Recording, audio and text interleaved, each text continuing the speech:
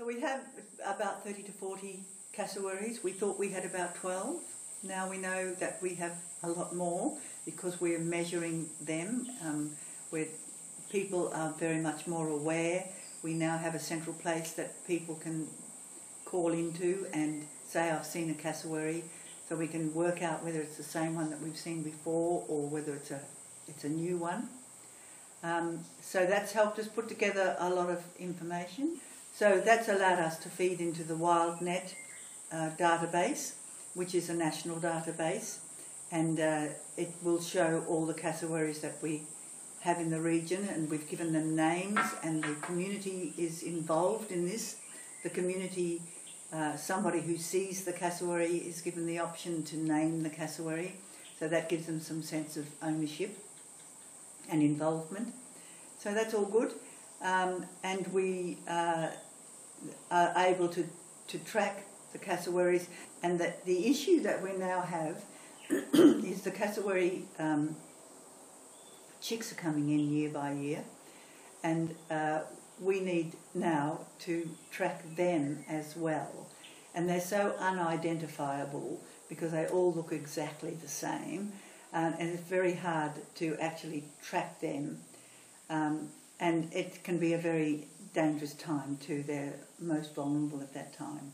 So, but we need to find out a way of doing that to see how many survive, how many don't, and why, and so that we can get a bit of a foundation, a baseline, if you like, of how many cassowaries there are in the greater Kuranda region. Yes, I think for any sort of mapping that we do on an environmental scale, we need to work with the baselines that are laid down by nature. So they are mountain ranges, and that makes rivers and creeks and gullies, and another fundamental piece of information is soil type, because you have rainforest in some soil types, and you have different soil in Spiwa, for instance, where you have the ecotone is very noticeable and very rich because it has a wide variety of environmental values, and the soil changes. So the soil changes that gives us the rainforest growth, and then it changes to a different sort of soil that can't grow rainforest. It grows better the sclerophyll, the eucalypt type forest and the grasslands, and where that junction appears, then that's where it's very rich, because you have all the animals on both sides of the environmental type. And a very good example of that is if you walk from Wright's Lookout to Surprise Creek, and you'll be walking through rainforest, and it's rich and lush, and we've seen cassowaries up there crossing the track. It's a little track, and then you go a little bit further, and then it starts to change, and it's more grassland, and the trees are sparser, and they're a different sort of tree, right down until you get to the river, and then it changes again back down at the river. And if you're with somebody who knows what to look for, you can see the line where the soil changes from the dark rainforest soil to the white, sandy, orangey clay. And you can see the line, and you can see the vegetation change. So that's how stark it can be. So these are the laws, if you like, that are laid down by nature. So we have soil types, we have rivers, we have vegetation types that depend somewhat on those original things. So when we're trying to work out what we need to save and where we need connections, then let's follow our creeks, our rivers and creeks. And there are rivers and creeks on an awful lot of private land, and if we can make arrangements with the landholders that these particular creeks are connections between rainforest, one end of it, and along the way of it, then I can't think of a better way to say, well, this is where we need to have our vegetation, this is what we need to revegetate. So there are connection points that connect gelatin with Spiwa and beyond. I mean, that's a huge area. But there are tracks and creeks all the way along there that would connect up very well.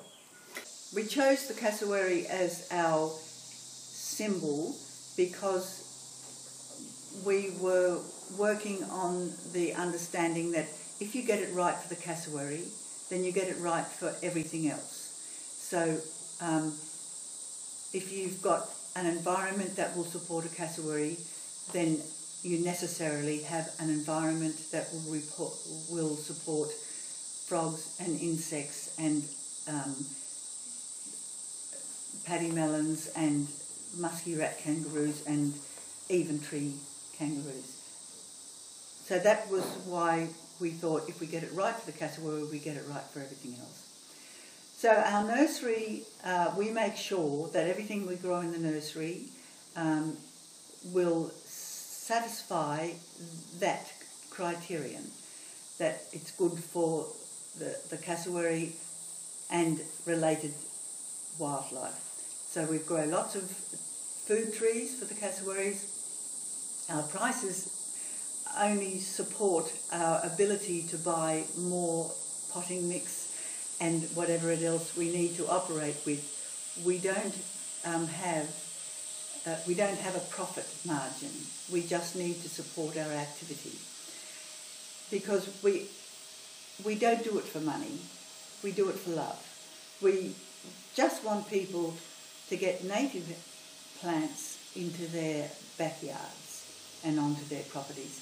And they will be then satisfying this criterion of if it's right for the cassowary. So that's our fundamental philosophy. In terms of planning, town planning, we've always thought was of fundamental importance. The lie of the land and what you do in certain places on the land. Unfortunately, going back, if there was anybody who had a large tract of land that was suitable for subdividing, then it was all to do with building houses and infrastructure and that sort of thing. And we really have to get past that because it's not endless. We've got to the end of endless. We are now somewhere where we're on the decline. We need to claw back some of those things that we thought that went on forever and we didn't have to worry about. So we now only have left 25% of the original habitat before we came along and started to take it and use it.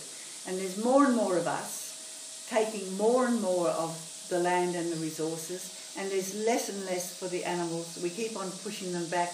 Well, they'll just go further up the road or something like that. But no, cassowaries, for instance, need a large tract of land. They need square kilometres to range in to get enough food to fill that enormous belly at all times of the year, and then their chicks and so on. So that's why we need to be part of planning, and we need to get ahead of the game and not waiting for town plans to say, oh, well, these are the rules. We've got to start making the rules for town planning, making the rules now with the environment in mind, because we weren't doing that. We thought the environment was endless. Sorry, we've gone too far. We now need to claw it back. We now need to plan around our environment. So our environment is taking some of the space that we thought we had an inalienable right to. We don't. And we're now realising that. In cities, you don't have cassowaries wandering around. You don't have lots of little animals wandering around. Why? They've all been pushed back by concrete and bricks. and dogs and cats and our animals. And then further afield, we've put cattle and sheep on vast tracts of land. None of those things should be there, but we never thought of that. Now, at the 11th hour, we have to start thinking about those things to eke it out for as long as we can. The big question, of course, is human numbers. It still has to be recognised that that's really the root of the problem. We are the root of the problem. So we also have some intelligence, and with that intelligence, we ought to be able to make better decisions because we understand better now what we have. It's like the thing, no more parking lots. We've got to think of how we are going to lead our lives so in tune with the environment, not the other way around. We've just been taking the environment for ourselves. Now we've got to start working in tune with it. That goes with lots of the things that we sort of think are bugs that we don't like, that we think snakes are scary, that we think cassowaries are dangerous. No, none of those things. They were here first. Absolutely they can. There is another thing of conjecture that I could talk about that I feel we need to talk about and not put our heads in the sand. There is this strong rule that's been, don't feed wildlife, don't feed cassowaries. We've taken so much of their environment now and we've squashed them further and further into small places. They're coming into their backyards because we took that away from them. Now, and if we plant a whole lot of exotic type plants that don't belong here, we're taking away from the natural environment all the things that the native animals would feed on. If we are going to keep cassowaries, first of all, we must not take any more of their habitat. Secondly, we've taken so much that I'm saying, and I'll get into trouble for this, that we probably need to feed our cassowaries. Then the question is, what and how? And the what is you feed them their natural foods. Now, there are other things that are not their natural foods, like pawpaws and bananas. They're all exotic things that have been introduced. But cassowaries thrive on those and they seem to do very well. You don't feed them pineapples, for instance. That's not very good. That's very bad. And you definitely don't feed them avocados. That'll kill them. So there are some things about what. And you definitely don't feed them leftover pizza. Anything to do with yeast or bread. Don't feed any wildlife with those sorts of things. And I think people think, oh, I'll throw the scraps out for the wildlife. The way that you can feed cassowaries is by planting the right food in your properties. And if you're going to feed them in any other way, it should be food from heaven. This is the how you feed them. So if you get the what you feed them right, then how you feed them is not out of a plate, not out of a bucket. You don't throw the food to them. They need to find the food without relating it to the fact that the human has put it there. So if it appears under a tree that they get other fruit from and it's the right sort of food and you're subsidising their diet, then I can't believe that that's all wrong. Yes, one of the things that we need to do is build corridors, linkages that connect up good pockets of rainforest from one place to another. Now, some of these places can go over roads, through creeks, through people's private property and all of that.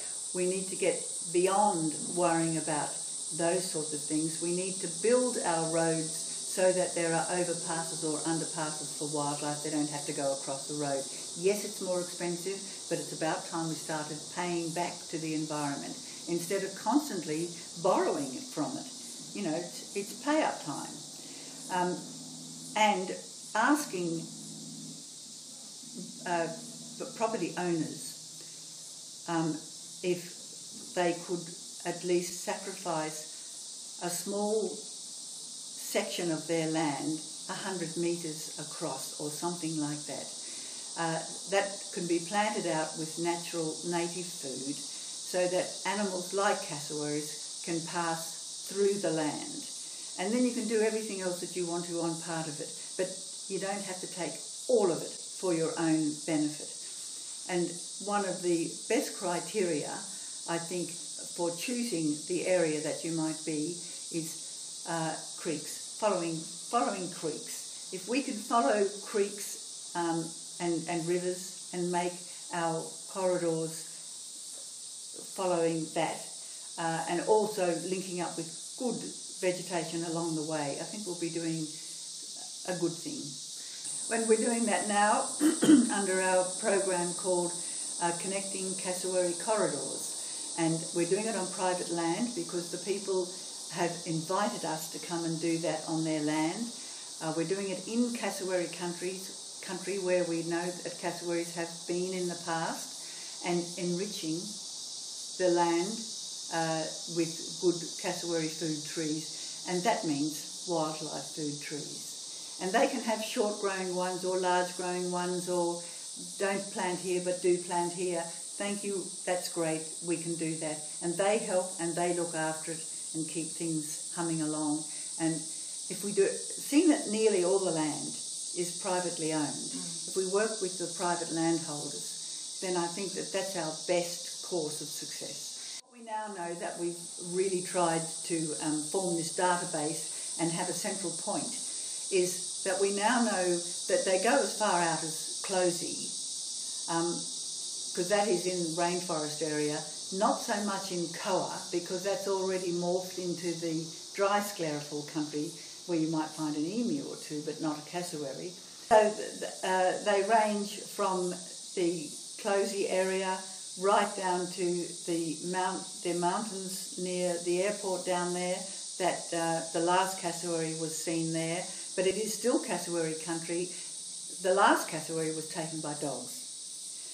One of the things that has improved, I'm sorry I divert here, because the reason that we lost that cassowary was dogs, and I think there has been such an awareness now that there are only some people who have these large dogs that they let go for a run in the forest at the end of the day because they've been locked up all day or something.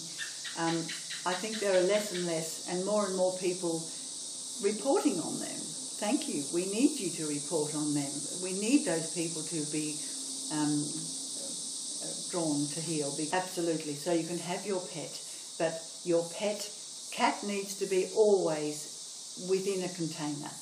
That can be a nice container outside where it has access to the outside bush, but it needs to be contained so it can't go wild in the bush. Dogs need to always be taken for a walk on a lead. If you haven't the time or the energy to walk your dog on a lead, don't have a dog. And if you want a guard dog, then the guard dog needs to be contained within the fence. And now fences are a great barrier to movement of wildlife. So one of the things residents can do if they want to have animals, other non-native animals on their properties, they could fence off their areas where they want to keep the animals and leave the connecting part, the part that they are revegetating, and we're happy to help with that, leaving that unfenced so the animals can get through. It's absolutely unbelievable to me that you would have barbed wire fencing is like putting knives all around, like prisons with razor wire. And yet we've done that with our cattle to stop our cattle getting out. But we stop our animals moving, our wildlife moving through, especially large wildlife, even wild pigs, which we don't want, can move through that, but cassowaries can't. It's very difficult for them to bend down and go underneath something. Occasionally they can. They can't step over the top of it. So it's a real barrier to have barbed wire fencing anywhere. One of the surveys that we need to follow up on is going through our corridors where we perceive that there is a corridor and checking it out for barbed wire fences or fences of any sort. If it's development as we've always done it, it means the end of the line. It's only going to be what I call the baked bean syndrome. You'll have nothing but people and what people do. And you can see that in cities. Now, we have the opportunity of doing something a little bit more than that. We have a wonderful environment that we keep on nibbling away at. Every time someone with money comes along and they want to do a subdivision, then councils bow to that. One of the rules that's got to change in our town planning is this 10-year rule, that there was something that was okay 10 years ago, and if you get in by the 31st of July, you can still do that. No, the reason that the plan has changed 10 years ago and you can't do it anymore is because it's no longer appropriate, that we've woken up to ourselves that we can't do this anymore, and yet someone with money comes along and they magically can. So that's something that we've definitely got to change in our town planning rules, that when you can't do something, if it's something you've started, you can finish it, but you can't start it again. You can't have the Barnwell, the Curwell type of arrangement that you can come back and wreck everything that we know. We changed the law because it couldn't be wrecked. And then it's all right, yes, you've got money, so therefore you can do that. We've got to change the expectation. That's changing the law, so that on a certain date, after that, you don't have the expectation that you can go back there and do something that was okay 10 years ago. Well, it wasn't, but we thought it was 10 years ago, and you can have another go. No. So I can't believe that rule. We've got to get beyond that. That is not a very clever solution to how we should move forward. We know too much now. We can't do that anymore. So following these rules that we're trying to lay down now is following creeks and rivers. If we use that, then it's a very good way of connecting up things and saying, on this land that has been cleared, it needs to be revegetated in any gullies and creeks, and whether they're seasonal or not, and riverbanks, right through to another connection until we get to the World Heritage Area again, or good rainforested area that is protected in some way, national park or whatever. So I think that's the way we've got to look at it now, and that's got to be written into our rules so that developers come along and they have an expectation that they are not going to be able to clear the whole lot. It's only regrowth. We need regrowth. Regrowth is recovery. We need the recovery, and you won't be able to do any development along the creeks and gullies that are the connecting veins of this whole thing, arteries. The term is about 30 years. Right. I think it's about 30 years. And by that time, trees are growing, fruiting, reproducing, the whole thing is happening. Yeah.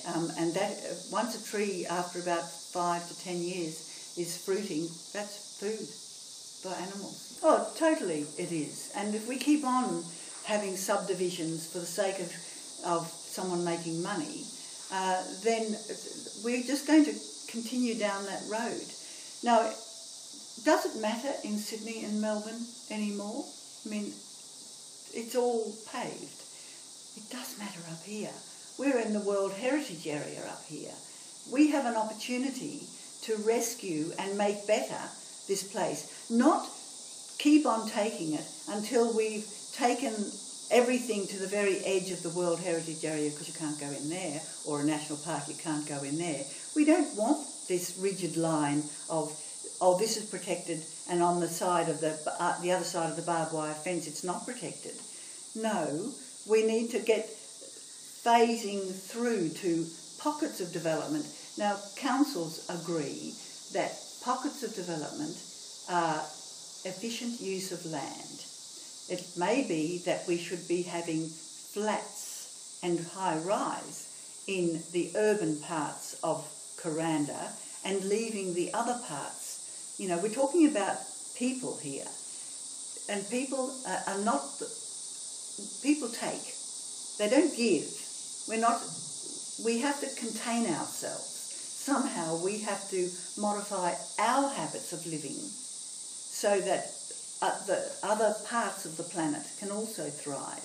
It's not all about people. So people in flats, in concentrations, is probably the way to go. Then they can go for a lovely walk in the forest if they like. So good public services. Yes, yeah, yes. I agree. We've got to stop our feeling that we've got to have dogs and cats and all of that. People have to give up something, and we're very slow to give up anything. I'm a person, I'm at the top of the food chain, so therefore I can do anything.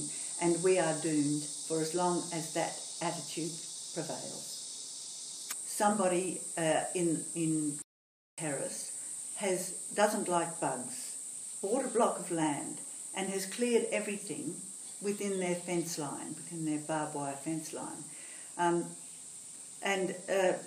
Because she doesn't like snakes and things like that and creepy crawlies. Why did a person like that buy land in a place like that? How can we prevent that sort of mentality of coming into places like that? How can we stop the townies who don't like the mosquitoes or the lizards or the snakes or something from buying and ruining land that is supporting her breathing? You know, it's as fundamental as that. It's providing air for her to breathe. And she's depending on all her neighbours to have that nice environment around while she's protected. So somehow or other, and that's where I think we get back to the town planning, that when a subdivision is happening in a place like that, and it never should happen in a place like that, but there will still be times when subdivisions will happen in places like that. The rules have to be such that it does not attract that sort of person. You may not cut down any trees. You may only have a fence around your immediate house. You may only have a small driveway, and you may not clear any other land than that. And if you do, we'll find you large amounts of money so that we can rehabilitate that land. I think that it's councils that have got to set their town planning so that if you want to develop in this area where there is some high quality environmental values, then you may only do this and this and this and this and this. And if you think that that's not value for money, then don't come and subdivide in this place. Unfortunately, cleared land is a great magnet for development. Well, it's already cleared. And we've got to get past that, and we've got to say, yes, it's already cleared, but it shouldn't have been, and we need to rehabilitate the creeks and gullies. And if we can say that, we're going somewhere towards rehabilitating, and there is some space for some development around the school. The school, in my mind, was badly placed because it didn't take into account that there was bound to be a residential development in a place where there shouldn't be residential development because a lot of clearing had already happened. We're still making that mistake. However, we now have a school there. We're now going to have to be aware that there's going to be some development happening there. So we can have that development in areas around there as long as we follow our creeks and as long as we build our roads so that wildlife can get above or below it and don't have to go onto it. You know, there's got to be money spent. Can't get away, can't keep on taking away from the environment. So there is room for us to continue to develop and thinking of ways of concentrating our developments and not spreading out. We spread out an awful lot and we put up our barbed wire fences. So the carrying capacity of this place and those areas that I've outlined as being cassowary habitat, really we're at its carrying capacity now. There's very little that we can do without impacting on the natural environment that we have. We actually need the large blocks with an occasional house here and there because, and we shouldn't be trying to maintain it. We should be just letting it go. We shouldn't have fences. We shouldn't have dogs and cats.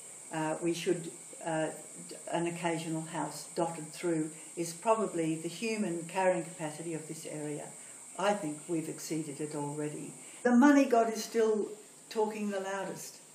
It talks louder than the environment. You know, I've got a bulldozer because I've got the money to have one. I can knock down those trees. And there was another block of land that somebody bulldozed down wall to wall. I said, why did they do that? Because they have bulldozers. That's right, there is sneaky clearing that's going on all the time. So I think the areas that we should be focusing on is changing the rules. Because I think that's the bottom line, and there are some rules like this 10-year rule that you can do it in 10 years' time. It's absolutely ridiculous nonsense, which is why we have the Kerr world situation where we shouldn't have the Kerr world situation. We need to plan better for connecting corridors. We have to modify our own lives. It's not all about people. We have to modify our own lives so that we sacrifice a bit for the environment. Can't take any more. We're at the end of that. It's time now to leave it alone. And we've got to fit into the bigger picture, which is the environmental picture. Yes, but I have to go back one step further. The laws. The private landowners are able to do an awful lot of stuff. There need to be some laws that prevent some of that stuff, especially here. You know, as Bill Lawrence points out, this is a World Heritage area, and even the bits that aren't in the World Heritage area have World Heritage values, Wet Tropics World Heritage values. So landholders don't have to adhere to that if they've already cleared their land. We now need to be bringing in some rules that say you need now to rehabilitate those creekways. If we can just stick to that, if we can just rehabilitate and have large areas on each side of our creeks that we can't go into and we can't develop, we'll be making good inroads into clawing back some of the connectivity that we need because we are lucky enough to have areas that are worth connecting up.